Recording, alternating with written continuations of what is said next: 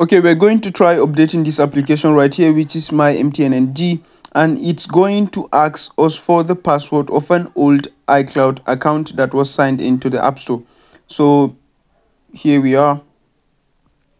Okay, it's asking for this password. This was the iCloud account that was signed into this App Store right here.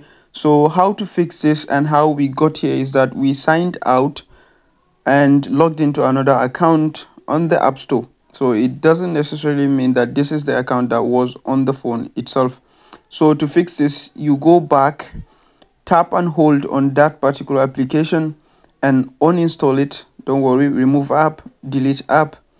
Then you go back to your App Store and you type in and search for that particular application with your new iCloud account logged in.